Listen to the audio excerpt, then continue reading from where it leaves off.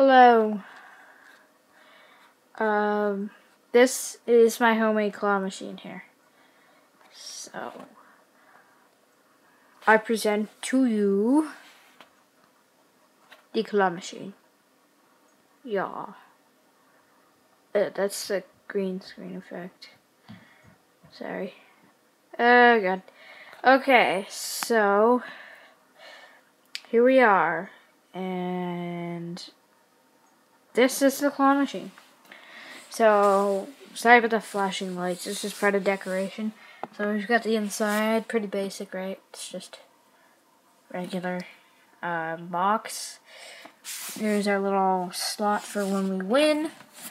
On top is a track, so that's where you slide around the string so you can move the claw, or hair clip.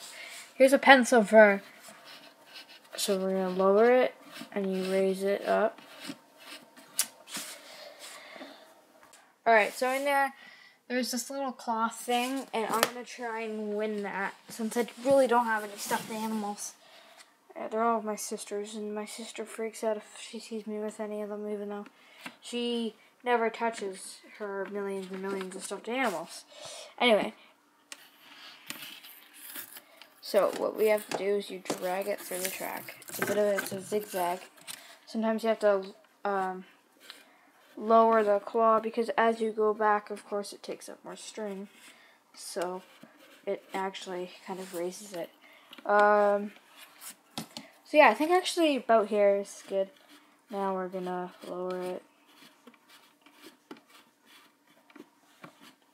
Okay, so pretty much if you touch the item, pretty much you can get to clip on, and of course go back, and you drop it back over there, so you get the point. Okay, as you can see, I won it, and I put it in the toy drop box thingy. Then you just lift this up here, so the flap, and yeah. So this cardboard flap here, this is hot glued on. I didn't want to waste my time with tape, and it's more sturdy. I mean, look at it. I'm shaking the box instead of the cardboard. Besides, I don't mind using hot glue because it's nice and sturdy. It's my favorite epoxy. Unfortunately, the hot glue gun I have is kind of old and it smells bad when you turn it on. But that's okay, right? I don't care. Anyway. Okay. So, let's take a look around back. Alright, so back here we have a prize door. And we have a lock, which is already unlocked, because I didn't want to struggle on video. Now, if you come back around here, you'll see there is no glass on here. There's nothing, because for now, this is the problem, because you have to go in and grab it. So until I find a method, then this will remain open, and until I get some, what do you call it, proper, what is it, like saran wrap, because I don't have any. It's like the press and seal stuff. It's blurry and it's not like it's supposed to be. It's all bubbly and it's too expensive. So I'm gonna go get some what do you call it? Some saran wrap, regular saran wrap. I'm just gonna take this lock out. It's not easy, so bear with me here. Alright, we got it open. So now you can easily open the door. This is hot glued on. You can pull it off, but you know, you kind of need. It'll probably just all bend up and stuff. You're not gonna get it off really. Speaking of that, I bent it all now.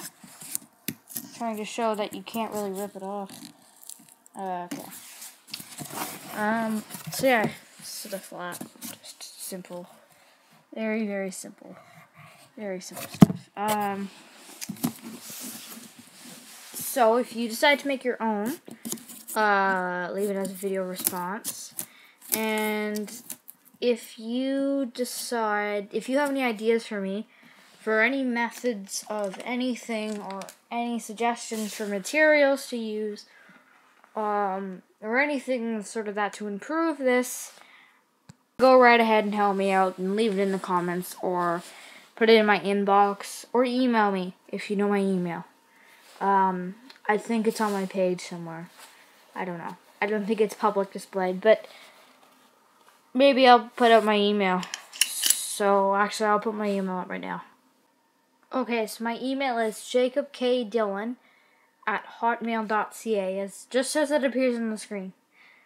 No capitals, of course, no letters or no letters. Sorry, no numbers.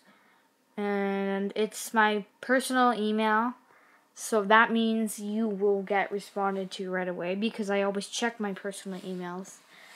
And all the other email accounts I have, well, that's just for like apps and sign up things like clubs like Minecraft and stuff goes to that email and whatnot. So